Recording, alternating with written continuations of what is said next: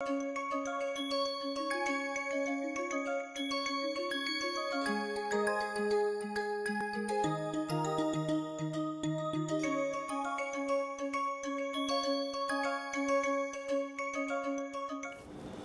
everyone. Welcome to the final lecture in this NPTEL course on nonlinear control. So um, we had we were looking at sliding mode control, and we sort of looked at last time a way for chattering attenuation, right? And after that we started to discuss the notion of equivalent control, right?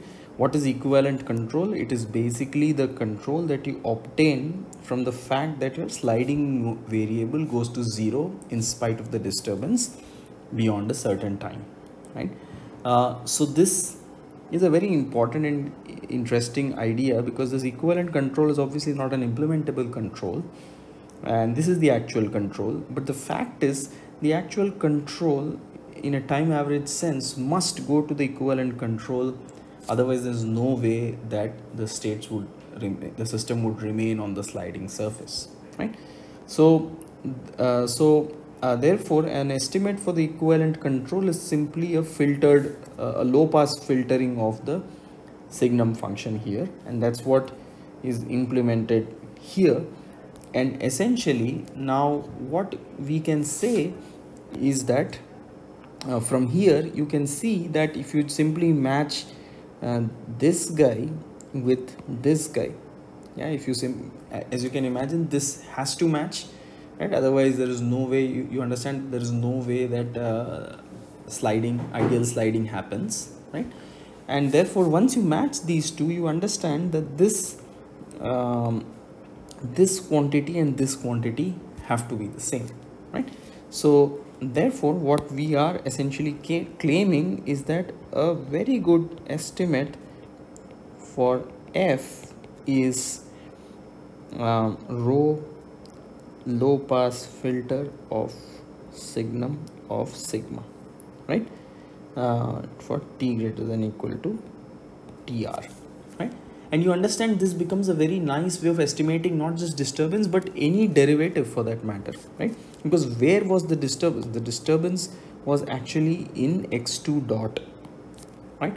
So even if there was no notion of control, yeah, even if there was no notion of control, you could in fact compute the derivative using this idea. I mean, because of lack of time, we are not going to get into that, but this is very closely connected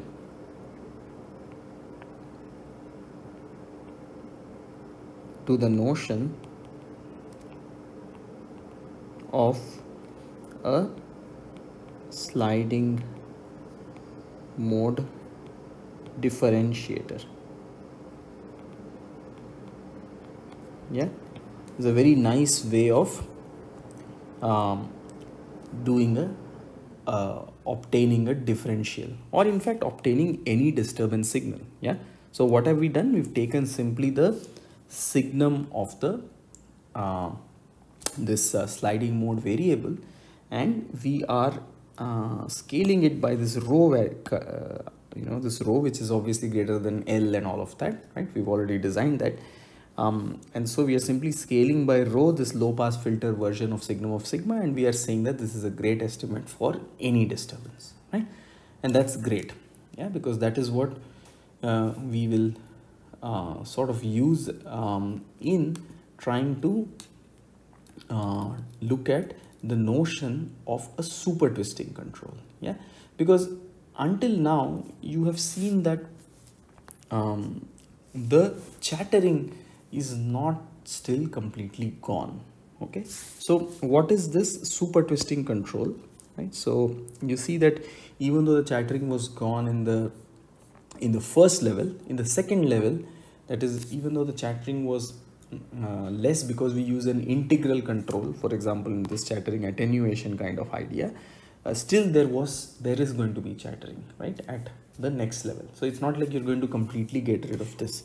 But super twisting controls are a sort of quite an amazing way of getting rather smooth controls, right? Are a very good way of getting rather smooth controls. Okay, so let's sort of look at what is the super twisting control. So what's the idea here? I'm going to go back to the original treatment here. If you see, what did we do? We had this half sigma squared as our V, right? And then we constructed our control as minus rho signum sigma. Yeah, that, I mean, the V is already cancelled, the Cx2 and all that, so we are not worried about that anymore. But we've constructed the V as minus rho signum sigma, right? So now we do something slightly different, right? And that's what is the title here. It's a super twisting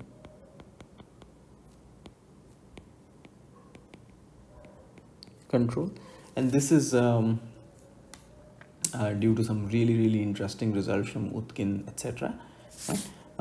So what is the super twisting control? You remember that we had sigma as x2 plus cx1, and we had V as 1/2 sigma squared, right? And of course you had, you know, what was x1 and x2. So if you look at V dot, we had taken it is sigma sigma dot, which is x2 dot, which is u plus f plus cx2. I am deliberately not writing the arguments of f just to save some space, right? And what did we do? We said that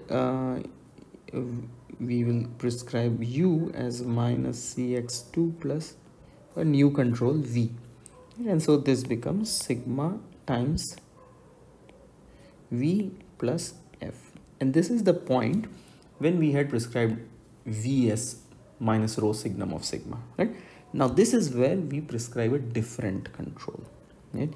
We say that our V is not going to be minus rho signum sigma, but it is going to be minus rho sigma to the power half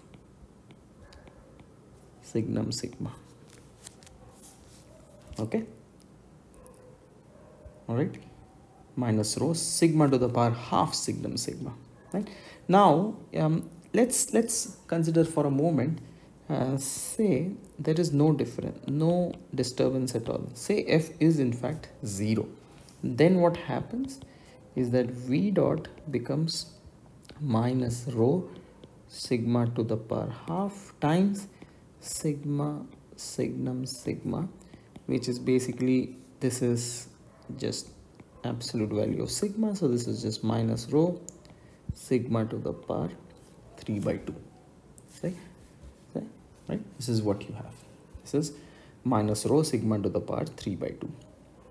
Okay. Now, so let's see. So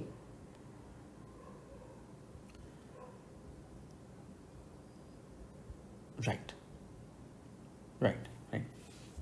So I'm just trying to see how we can do this. So I want to write this in terms of the V itself, right? And so that's my primary question, right? So this is actually going to be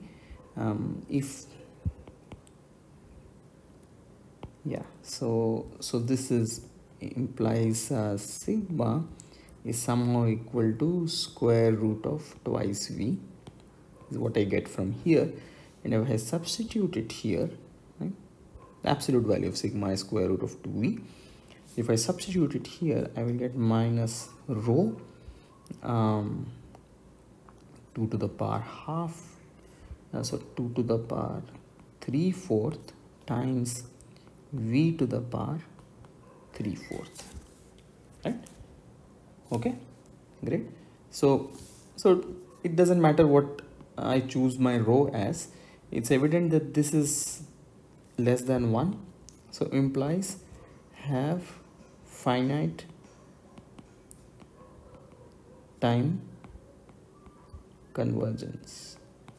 Okay, have finite time convergence. So it's not like we've achieved anything new in terms of the convergence. The convergence is still finite time convergence for the variable sigma, the sliding variable sigma. However, something really cool has happened, right? My control has changed. Yeah, let's not worry about u, let's just look at v, because u is just a smooth term along with a v.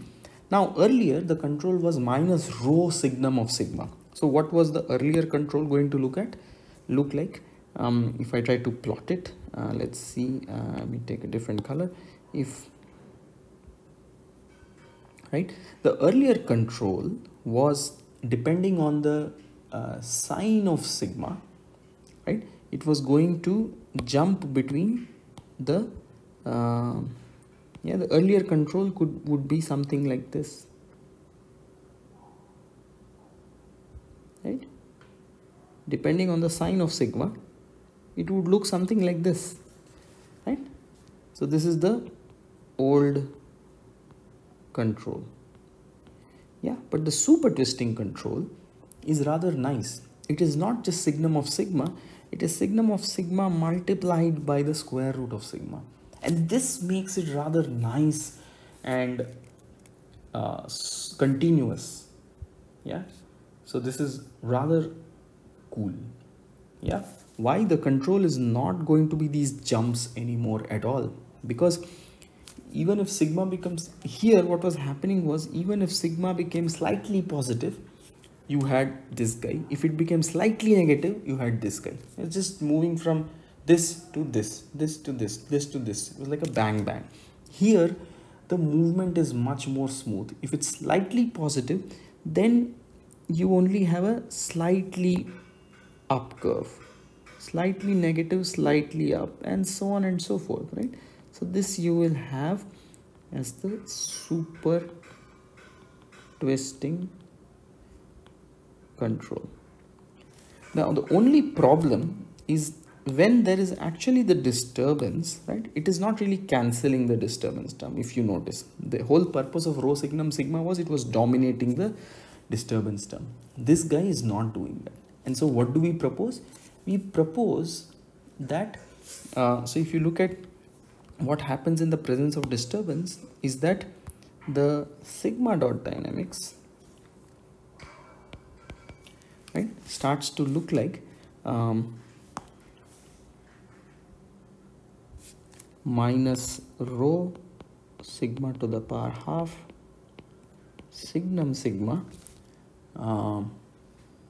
because because the cx2 is already cancelled, the sigma dot will just be this plus the disturbance. Yeah, so you see the disturbance is not really compensated. Okay, not really compensated. So in the presence of disturbance, you will not get convergence to the sliding surface, right? So what do? We actually use the idea of this estimator, right? What is it? Of course we have this assumption that f dot is also less than equal to some L bar, right? And then we construct our V as minus rho signum sigma plus a variable W, where the W is now an estimator, right? Where the W is now an estimator of F, right? Okay, so W is somehow F hat. Why does this work? This is exactly from the notion of the equivalent control, exactly coming from the notion of the equivalent control, right? If you look at this, what is the equivalent control? We say that the estimate is simply a low pass filter, right? And what is the low pass filter? It's something like this, right? So here the only thing we've done is we've not put in a low pass filter type term. We've simply kept it at this B signum sigma, right? And this also works, right? So this is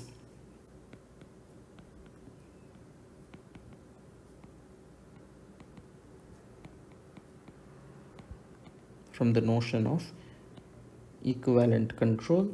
Yeah, you can actually estimate, right? You can actually estimate the uh, the quantity f. Okay, you can actually estimate the quantity f, and that's the whole sort of really cool idea. Okay, that's the whole interesting idea. That, of course, you can always have a, there's no problem if you have a minus kw as well, no problem, right? But this works, right? This will be an estimator of f, and that is essentially what you apply on top of your super twisting control, and this will also compensate for the f itself.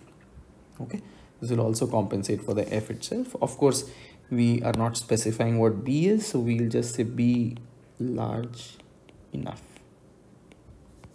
Yeah, because if you remember here also, this rho was large enough to compensate for f dot and so on and so forth. Okay, so again, we have shown these without proof, so obviously you cannot say that this is a complete rigorous treatment, but the idea is the control obtained from super twisting is going to be much nicer, much cleaner, right, than anything that you will get from the typical classical sliding mode control. Okay, the final sort of notion that I want to introduce is the notion of second order sliding mode, right, or higher order sliding mode. You can always have higher and higher order sliding mode, but I'm simply going to introduce motivate this using the notion of a second order sliding mode. All right, so what is the notion? Earlier we constructed sigma as x2 plus some cx1. Okay, and we said this is first order, yeah, because it essentially it is what does it do? It sigma goes to 0 finite time and slides on sigma equal to 0 for infinite time, right, until both states actually go to 0, right? You remember the picture was drawn probably in the first page itself here, first and second, right. You actually reach the sliding surface and then you keep sliding for infinite time until you reach here, right? So you are moving in a one-dimensional surface for infinite time, right? And this is why this is a first order sliding mode, right? And this what we say is when a behavior like this happens for a dynamical system, that it starts to move or restrict itself to a one-dimensional surface, then we say that there is partial dynamical collapse, right? Which means what? That you have started off with a second order system, two state variables, but you collapsed and started moving on a dimension 1 curve, right? That's a partial dynamic collapse. When you do second order sliding mode, you actually do complete dynamical collapse. So the target is complete dynamical collapse, which means what? Implies x1 and x2 both go to 0 in finite time.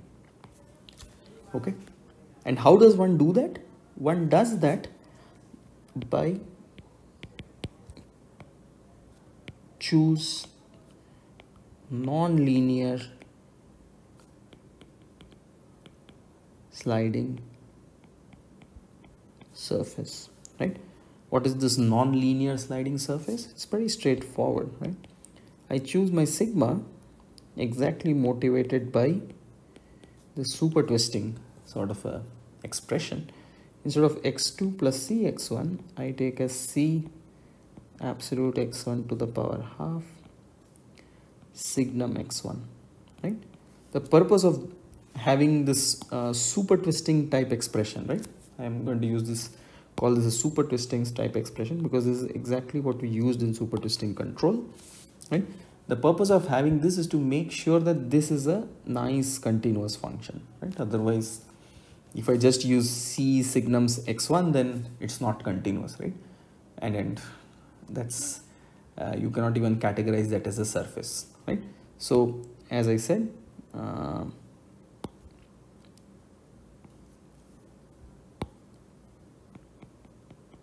purpose is to ensure continuous sigma, right? Because if it is not continuous, then sigma equal to 0 is not a surface, right? So therefore the idea of sliding mode, sliding surface, sliding manifold is not possible, right? If this is not continuous, so it has to at least be continuous, and that is what this sort of a term does, right? Now what do we know about this guy, right? What do we know about this guy, right? If sigma goes to 0 in finite time, say, then what do I have? I have x1 dot equals minus c absolute x1 to the power half signum x1, right? All I've done is substitute for x2 as x1 dot, right? Now if I take v as half x1 squared, I know exactly that v dot is going to be minus, because we did this analysis right here, right? We did this analysis exactly for the similar case here, right?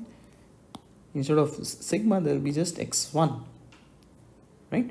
So I'm going to get v dot as minus c x1 absolute value to the power 3 by 2, and that is just again just pulling it out from here, that is just going to be this guy, right? Minus 2 to the power 3/4 c v to the power 3/4, right? And therefore what you have implies x1 goes to 0 in finite time, right? Because obviously this is less than 1, right? So that's exactly the condition, right? That v dot has to be some negative constant multiplied by v to the power alpha, where alpha is less than 1. And that's exactly the finite time convergence condition.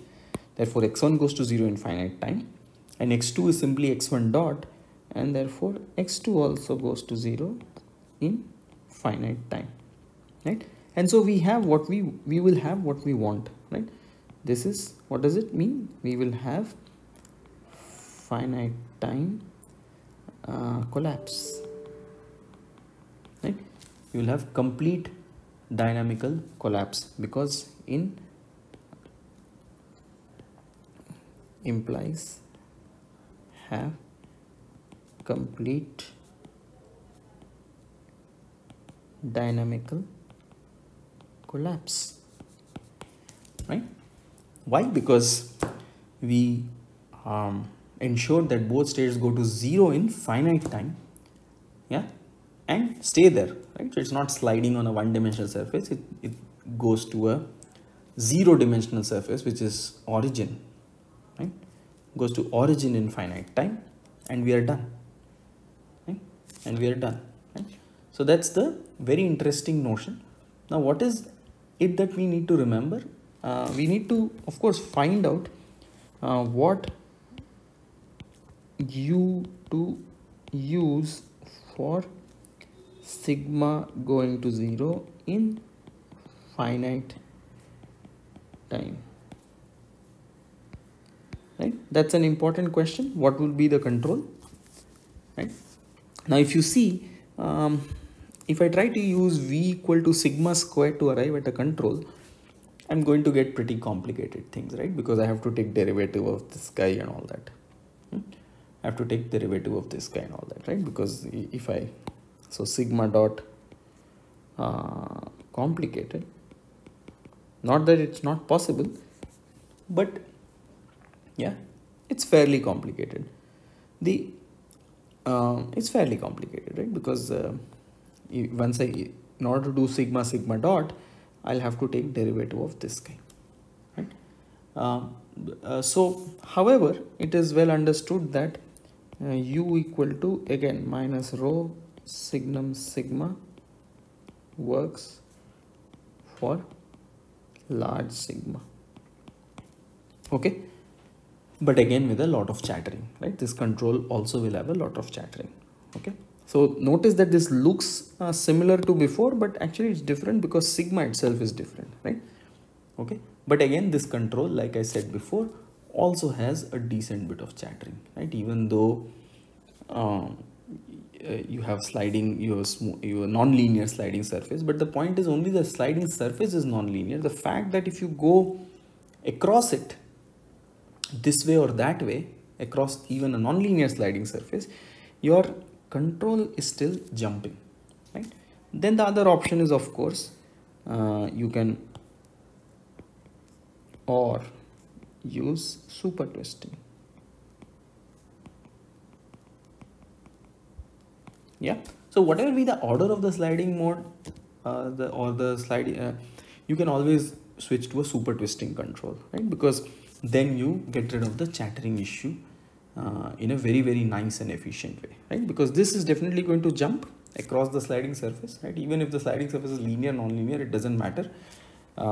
It's still going to jump, it is still going to move around it, and if it moves across it, the control is going to jump, and therefore there's going to be high frequency chatter. On the other hand, the super twisting control, because it's not going to be rho signum sigma, it is going to be something like minus rho sigma to the power half signum sigma. Yeah, you're going to have a much more smoother performance. Okay, and that's sort of what you're looking for. All right. So that's sort of all we wanted to discuss in sliding mode control. We did first order sliding mode, we did second order sliding mode. We sort of understood how, using the notion of equivalent control, you can actually obtain the value of the disturbance itself. We understood the limitations in the sense that there is a lot of uniform boundedness assumptions. We understood that there is chattering issues that we need to resolve. Super twisting control is one of the really cool developments in sliding mode control area, which actually gets rid of chattering very efficiently, right? And this can be combined with the function, the disturbance determination scheme, to actually get to the sliding surface. Yeah, so of course we did most of this without proof and with a very nice double integrator example. Things are significantly more complicated if you do more elaborate things for more general systems. And of course there is enough literature and books and texts in this area. So I have particularly been referring to the book by Yuri Stessel and others.